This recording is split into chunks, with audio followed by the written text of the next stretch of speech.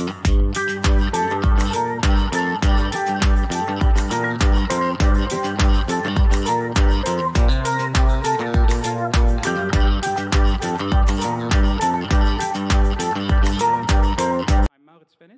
an anarchist, primarily, a hacker and reverse engineer. And I run an e-waste reverse engineering laboratory called Unbinary, where we repurpose e-waste.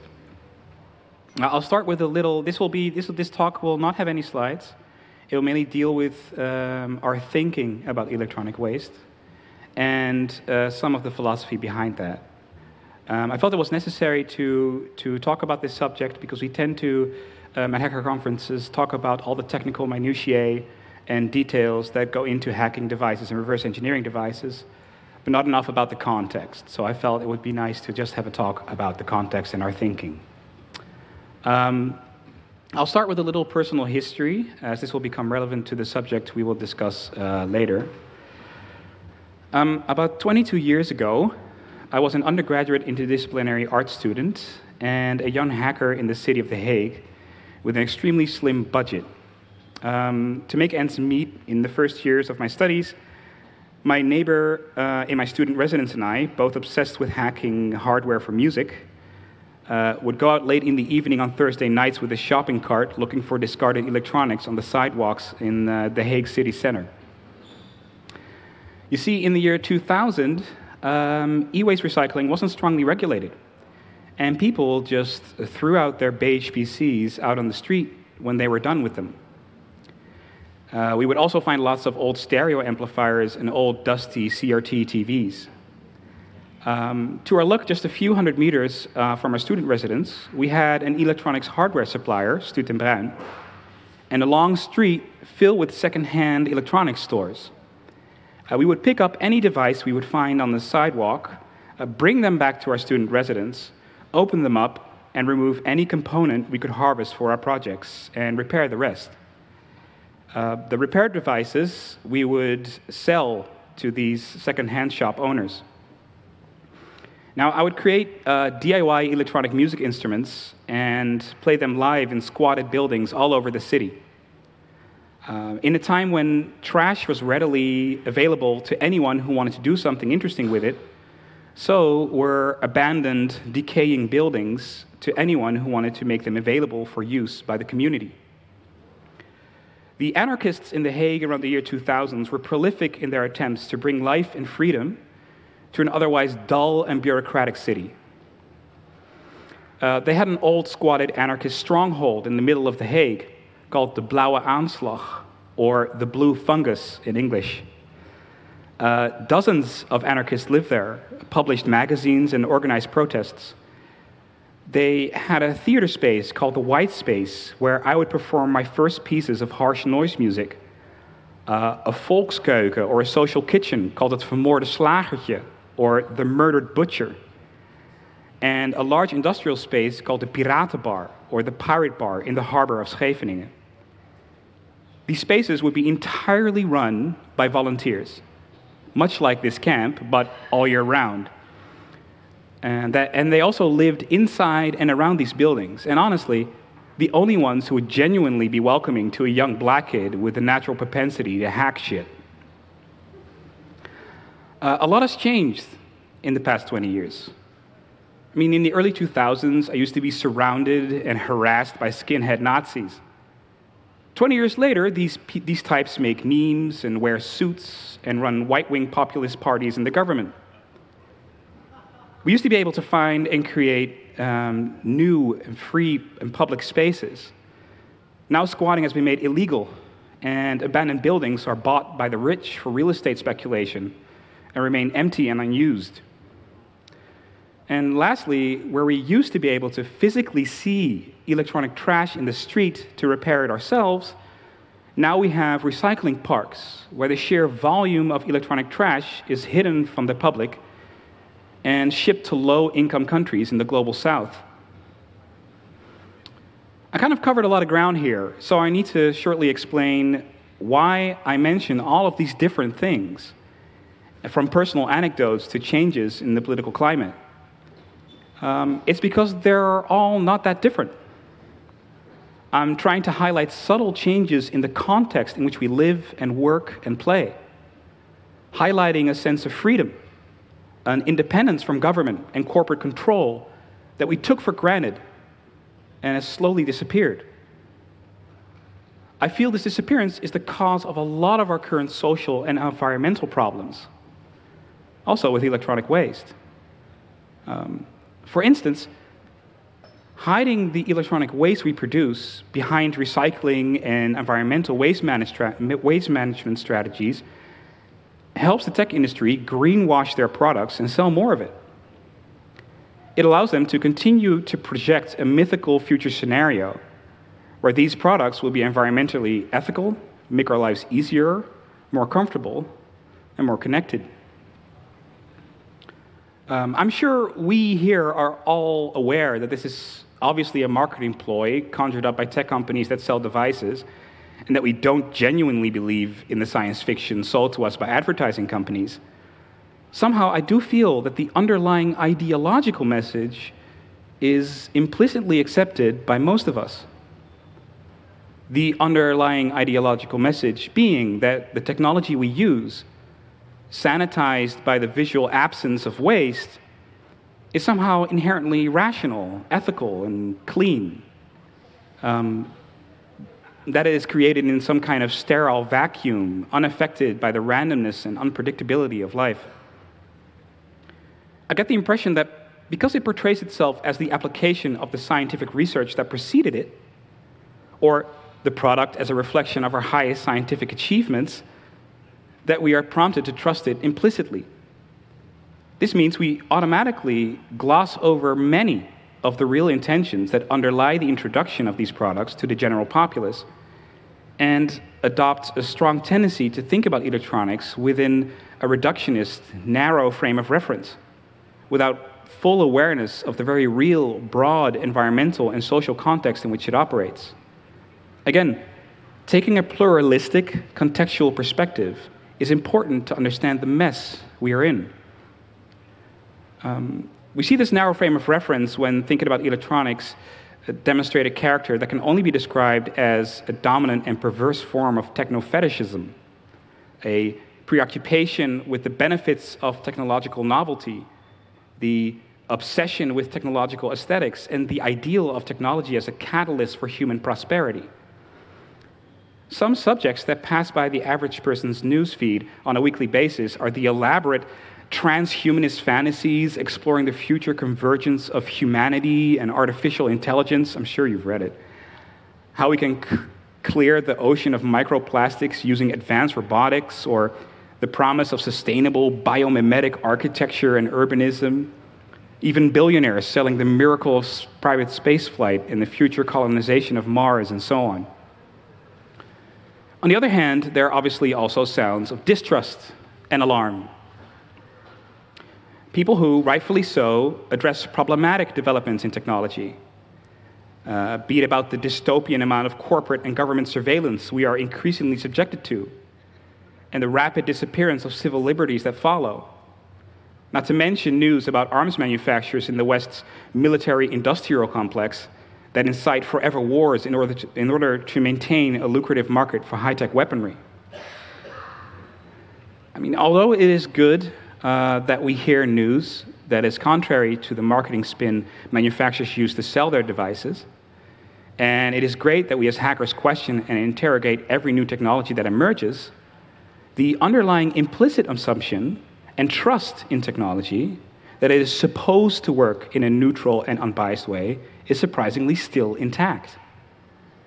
What I feel remains in both attitudes is that the progression of technological innovation is somehow inevitable. You could almost say it's like a force of nature. And that progress in the human condition is inextricably linked to the rapid forward march of technological innovation. The aforementioned biomimeticism in architecture and design is a great example of that.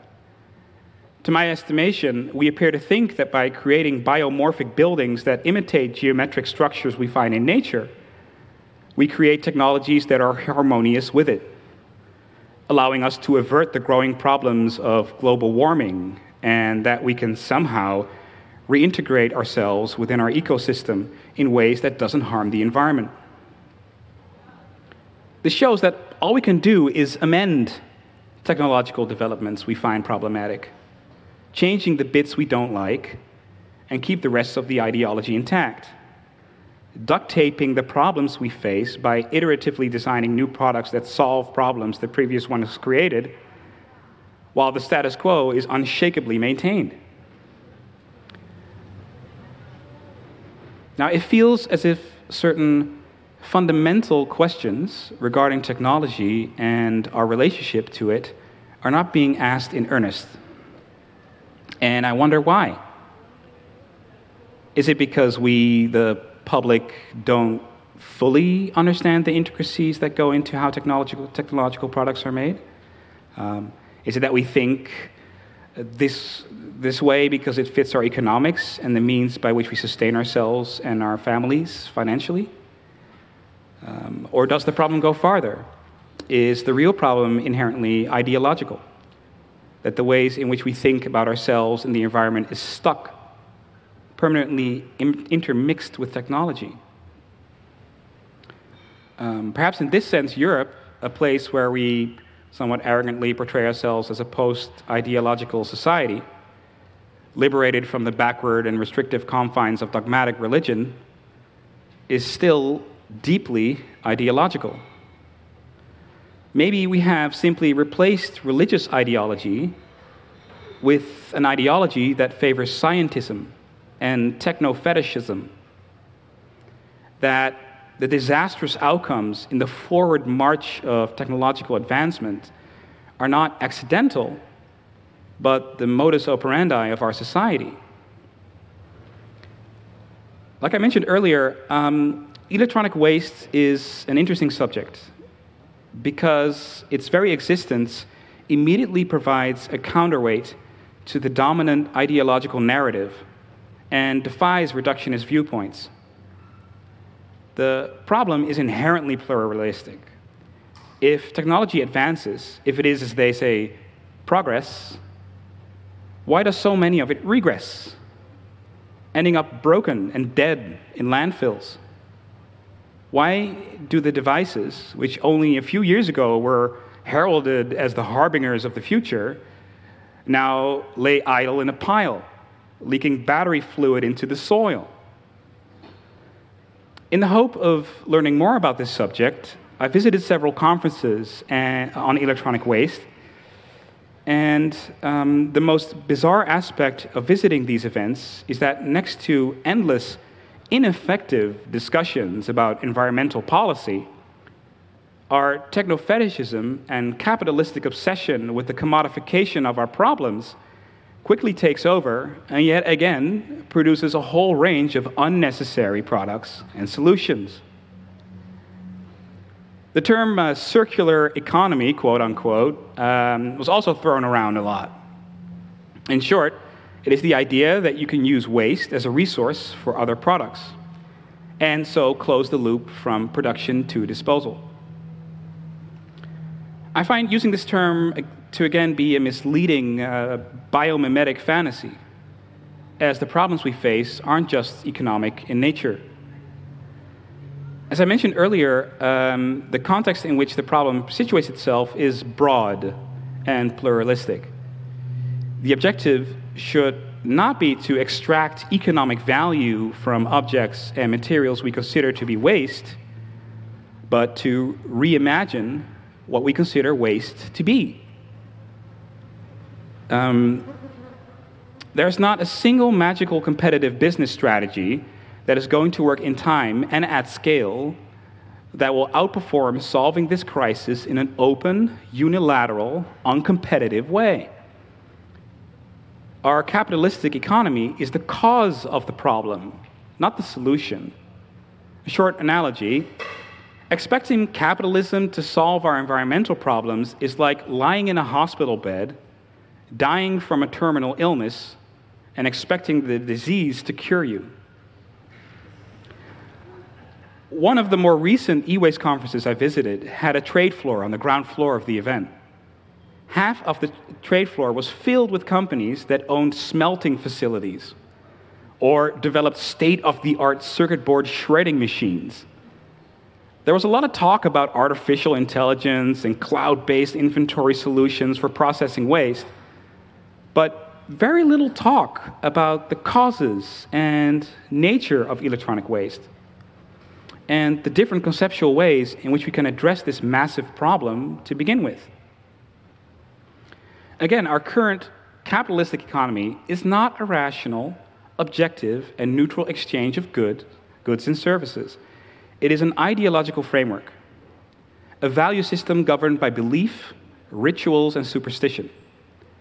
It is like an impenetrable monolith that determines how we think and act. We think we are dealing with a problem that is material and pragmatic, which requires a solution that should shift how we extract and exchange monetary value in relation to waste. But nothing could be farther from the truth.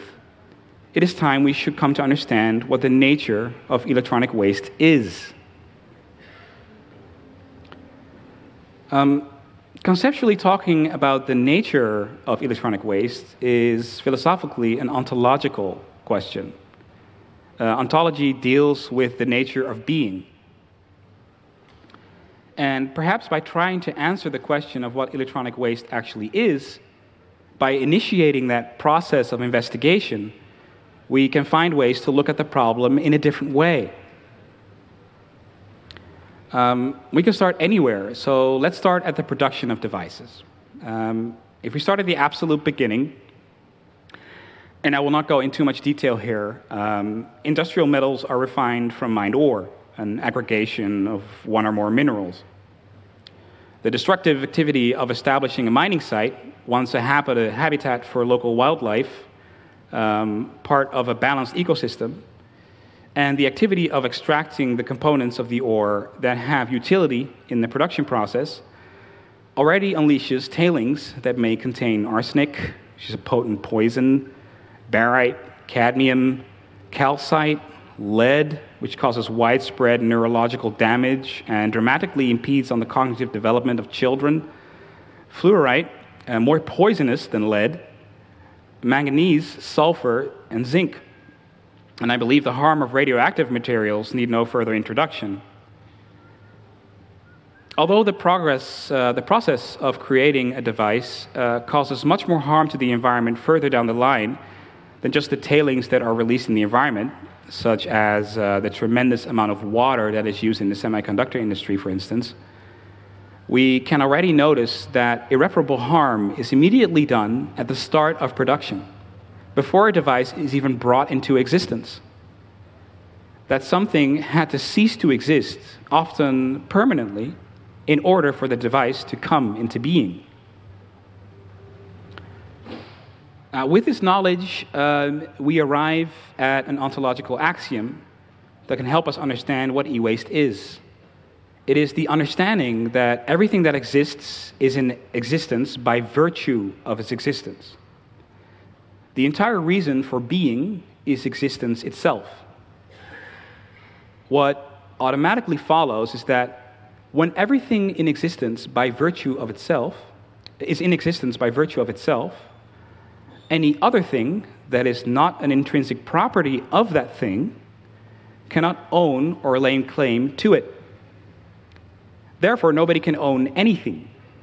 No land, no object, especially no person. Private property is not theft. Private property does not exist. Again, things can relate to one another, even demonstrate an interdependence, but they cannot ontologically belong to each other. The things we produce with our hands are no different. Our uncanny ability to invent and bring things into the world has not yet taught us what it ontologically means for something to exist. This ignorance results in the situation that the devices we create, by the very ways in which we produce them, permanently and destructively infringe on the existence of other things by claiming ownership of their existence. This process, which is kind of like an avalanche in a snowstorm, is continued after people have thrown their devices away. Common causes for throwing devices away are blatant overconsumption, a short lifespan of cheap electronic devices, to deliberate and planned obsolescence, the inability to repair devices, abandoned software support, end-of-life status of devices, the destruction of unsold products. Now, we know Amazon is guilty of doing this frequently, and the reckless dumping of e-waste. Now, to shortly give an overview of what happens after devices are discarded, the Global E-Waste Statistics Partnership, or the GESP, recently released a document called the Global Transboundary E-Waste Flows Monitor 2022. It's kind of a long title, which aims to shed some light on the global flow and processing of e-waste. In that document, we find that in 2019, we produced about 7.3 kilograms of electronic waste per capita. This sums up to 53.6 million tons of e-waste.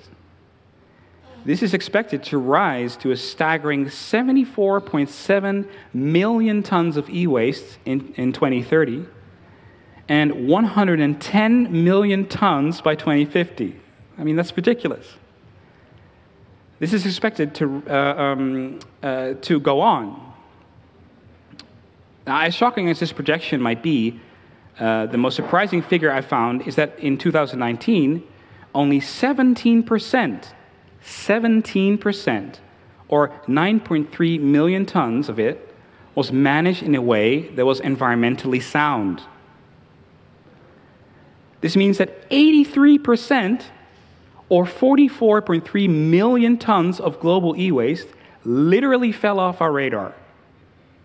How is that possible? The majority is mixed up with other waste streams, and that ends up in poor countries, where they are traded, burned, dissolved in open acid pools, and dumped in landfills, endangering the health of people that process this waste, and ultimately the environment at large. There are areas in Ghana that is currently called the electronics graveyard, that is so large, you see electronic waste onto the horizon. The sky is filled with smoke, and there are people in the informal sector covered in dirt, trying to get something out of it they can use to feed their families, right? And this is also common in China. We do this. We buy all these iPhones, we buy all these devices. Once we're done with them, we discard them. Yes, great, right? We put them in some kind of recycling facility, shipped off to Africa, right? But at least we can pretend that we're solving the problem. So after the short trajectory from the very beginning to the end of the electronic device, we can argue that in the creation and the supposed death of a device,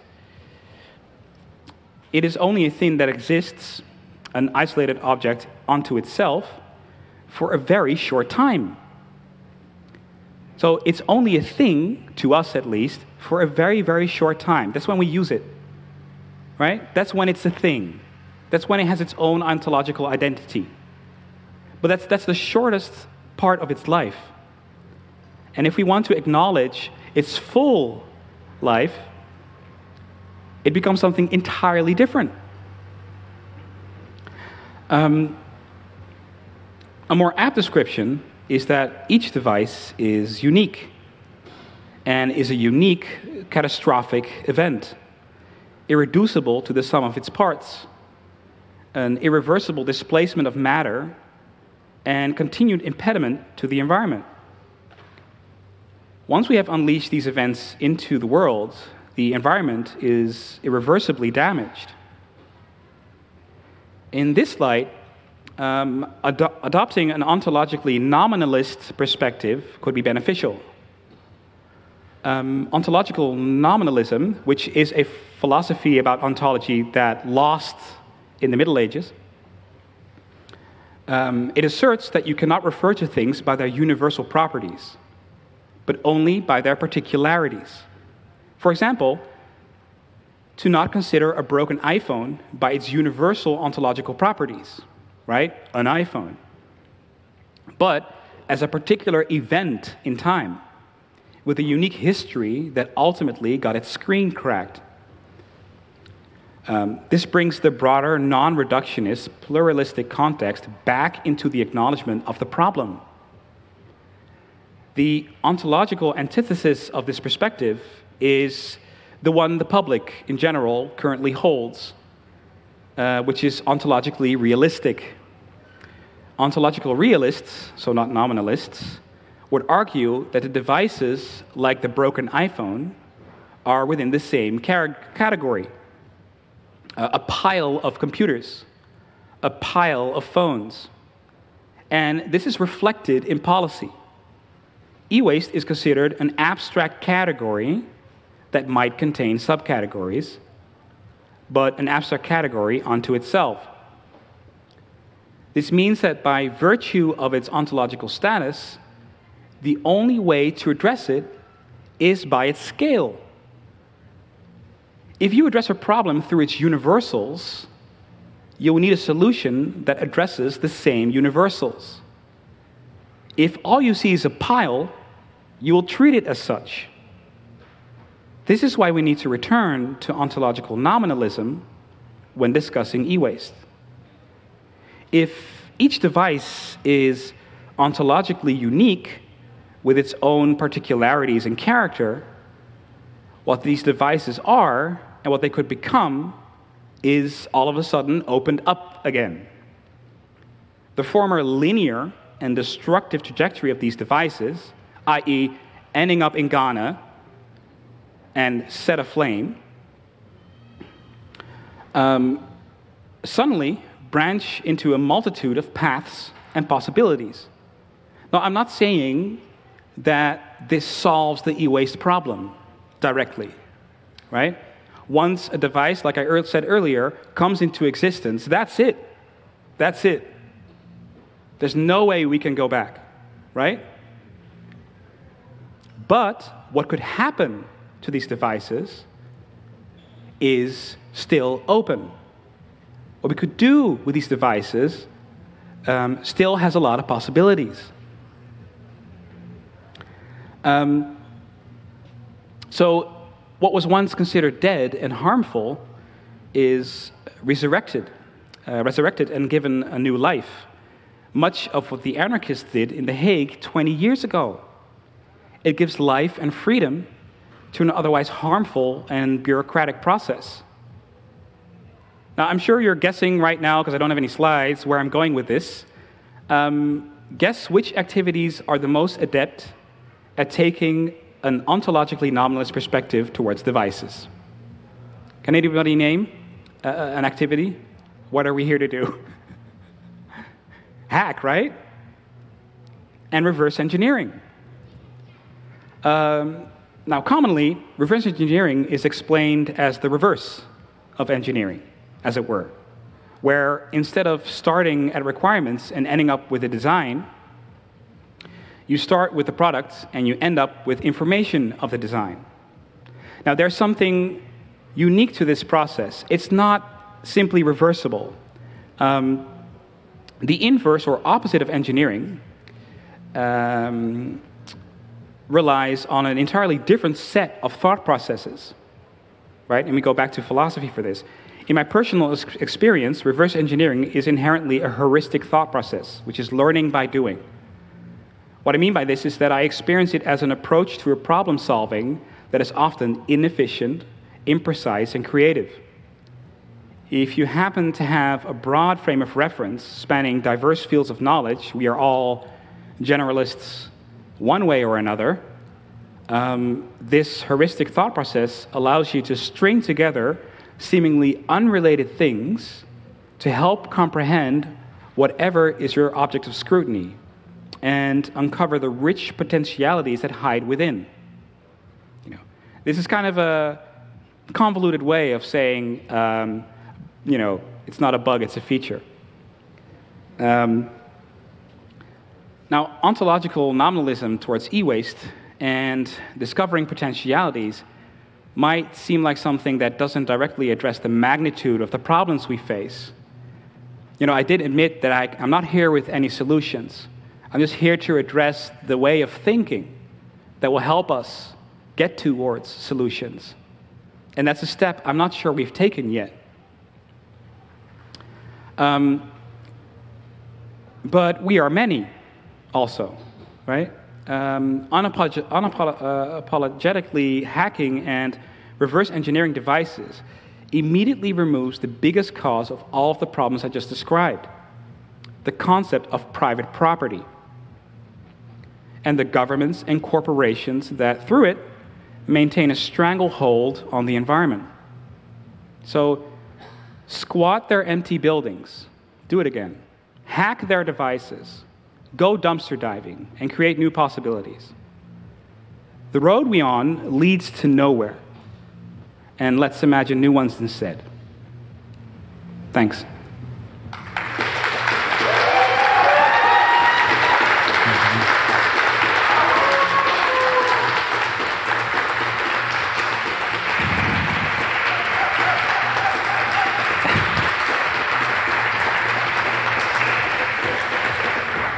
Thank you very much.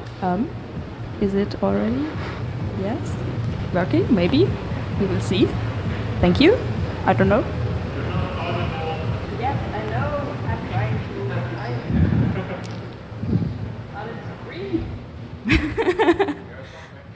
Yeah. You? Oh, we hear something. Maybe? Maybe not. Okay. Yeah. Perfect. Okay. So we have some time left for questions. So if anyone has any, please line up at the microphones. Please be close to the microphone so that we can hear you properly, and please be quite concise in your question. So, microphone in the middle, front, please start. Yes, I think that the best way to reduce electronic waste is to buy less devices. What do you think? I think we should not buy any device that we can't use for at least 15 years. So definitely overproduction and overconsumption is indeed a problem. If we are less enticed to buy new products because we find a myriad of ways to find new uses for existing products, the incentive is reduced. Now, obviously, that's not something that happens automatically, but indeed, I agree with you.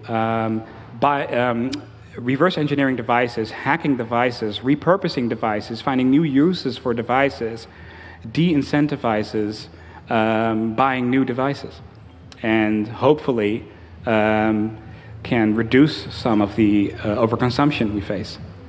Yeah. So next question, again, front microphone. Yeah. Do you believe there's any possibility we can return as a society to a culture of tool use where we can actually sustain the way we use and make tools for centuries? Like blacksmithing in the old days was actually sustained for several thousand years at a time, and it was fairly in line with our natural development. We're a lot less spread out, but nowadays, do you think it's possible with technology at all, or are we on an irreversible path? I have to be a bit pessimistic here. I think we are partly on an irreversible path simply because there's so many tons of waste we already deal with. But I do think that the resurgence of anarchism as a social philosophy should enable us to think of new ways to deal with this problem. Definitely the state and corporations should have not only less power, but should be dissolved.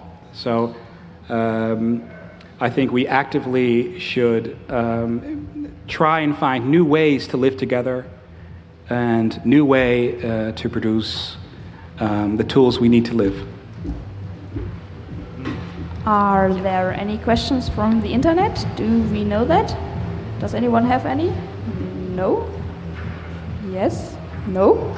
Good. Then next question from the front microphone, please. And maybe let another person and just line up behind. I'm a huge fan of civil disobedience. You already mentioned one, namely squatting. But maybe, and I think, like in modern anarchism, there's a problem of a very narrow scope of tactics to use. But why not, for example, go to an Apple store and occupy it so that they cannot sell their fucking devices? Yes. Yeah. What do you think of those kind of things? Any form of direct action is very welcome, so I'll be there to join you. Okay, next question, please.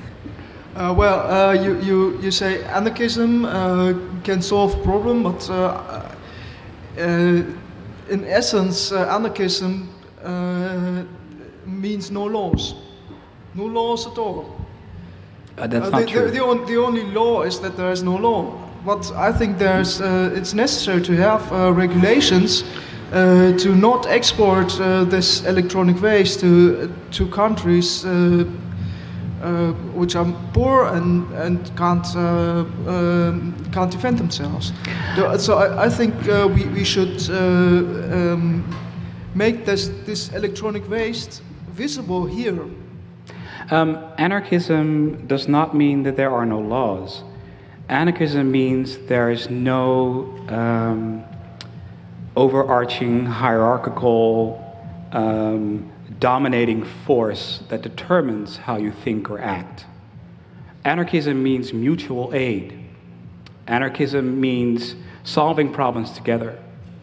I think the event we are currently in is actually a great example of an anarchistic practice.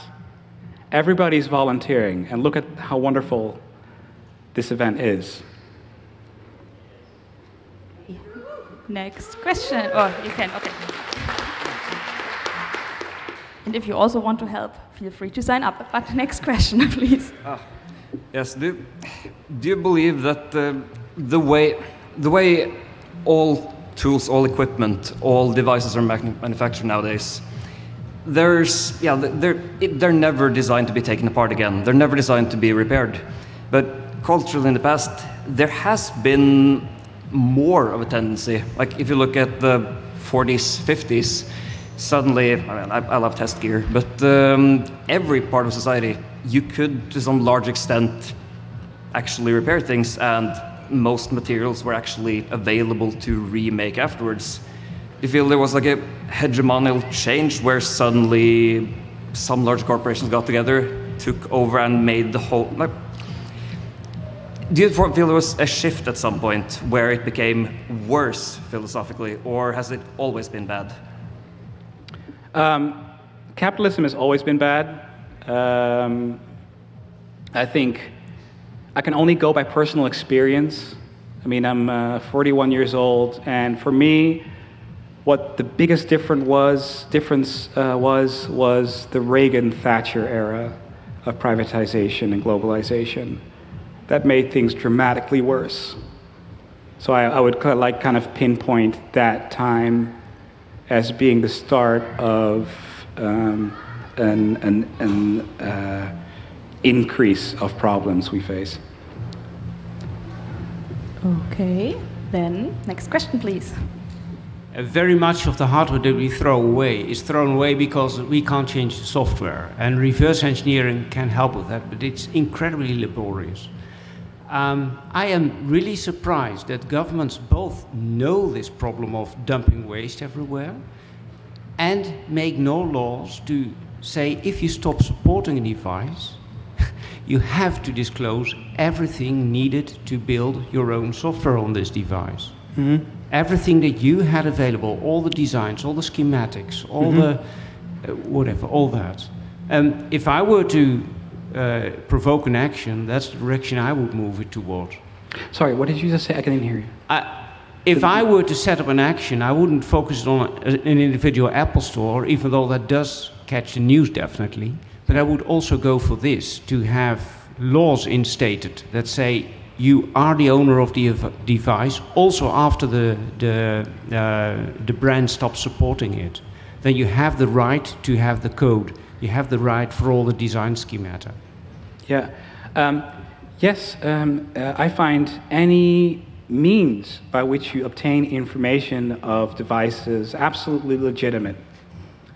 So there's no bounds in that. I do not think we need to ask for permission. We don't need permission. In essence, everything is public property, not public, common property. And if these corporations claim ownership of intellectual property, you can simply ignore it. Okay, are there any more questions? Someone wanting to ask something while still on stage? Yes, you. Okay, back microphone, please. Hi. I think the previous person was trying to say that you don't need permission, but we need to go much further. Those companies need to help us with all possible documentations, SDKs, in order to bring the hardware that they've sold us into whichever future life that it could have. So what you say is ignore their counter pressure. And what he's saying is take it 10 steps further, obligate them to help you to build your own stuff. Well, companies are not inanimate objects. They are occupied by people that work there. And these people are perfectly capable of sharing information with the public. They should simply be incentivized to do so. Right? Corporations are not entities. They are not impenetrable. They're occupied by people like you and me. What is required is that people understand the importance of this issue, so they take matters in their own hands. That's it. That's all we need to do. Yes, you may answer. I think then you're too passive. That's passive? Yeah, yes, that is passive. You know why? How is that passive? If I ask somebody at Apple, say, hey, could you give me the schematics, please? Let's be friends. How is that passive? If I go to the protectors of private ownership, the government, and ask them, could you please ask them to give me their schematics? What do you think they're going to say? They are there to protect the corporations. Okay, true. If that's asking for permission. I see your point. You say that if we don't get the government to do the plan that I presented, or that actually the other, we don't need the government. But it would be so much better if we turn the government in such a way that they actually start helping us. Now, that's gonna take ages, I agree. This is gonna be a horrible fight, but that should be the long-term aim. How to get there, that's the difficult thing. I think personally, I find your perspective to be too complacent.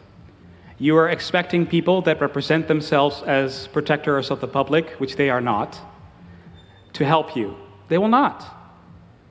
There are decades of environmental movements and activities that environmental movements have done in the hope to change policy. What has that brought us? Right? We just had a heat wave. Australia is on fire. How much lobbying do you want to do? Okay? So, and you have a question? Yes, next question, please. And front microphone. Well, I guess it's more of like a discussion by now on tactics and strategies. And the tactic is occupying, I'm not saying you should petition anything. You should occupy them and demand whatever we want to demand. I think a good start is, as others said, open source hardware, open source software, etc. Maybe in the overarching ideological framework, I think there are, for example, anarchists in Argentina who say you need to expand the floor of the cage. The government is a cage, but you need to expand the floor of it before you're able to fight the big monsters, the corporations. So we do need some in-between steps, I would say, and I think I agree on, for example, making everything a commonly licensed. And then you can think of tactics around it, but Yeah, I would say it's not enough to only hack. You have to also force the government and the corporations, force them by well thought out tactics that you get what you want. Yeah, I think that is inherently an unanarchistic way of dealing with the issue.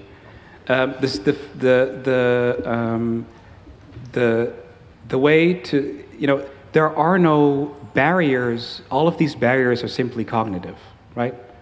The government and corporations have no legitimacy. Their legitimacy is upheld by our belief that they should exist. Right? That is the problem. Simply acting as if you're free, which is what direct action is, you achieve a lot more goals than by acknowledging their existence and trying to move along the paths they've laid out for you. You are already free. All you need to do is act. As this is probably more of a discussion than a answer question. Well, thanks for your question. Maybe you could take it outside after the talk, if that's all right for you. Perfect. I don't think our points of view collide, but thanks. Yeah. Thanks for asking the question. And are there any more questions? Yes, feel free to use the microphone in the front. So would you call Right to Repair an anarchist movement, or did it start off as one and became more of a we get the government to change the rules sort of movement? Because in a lot of ways Right to Repair did start off that way because it was just people forcibly getting the schematics through their friends and things, and now it's more of a political movement that is on the public stage for everyone to see. So what do you think about Right to Repair? About 12 years ago or so, I was part of a hacker group in Amsterdam, and we used to receive stockpiles of hardware from people that used to work at companies, or in hardware companies and telecommunications companies, and we would reflash all of those devices, repair them, and just give them away to everybody who needed them. So indeed, like Right to Repair sounds like it started in that environment, right? I do currently feel that the excessive lobbying and asking for permission is antithetical to its origins. So I agree there, yeah. Okay, I think that's it. So please give a last round of applause for him. Thank you very much.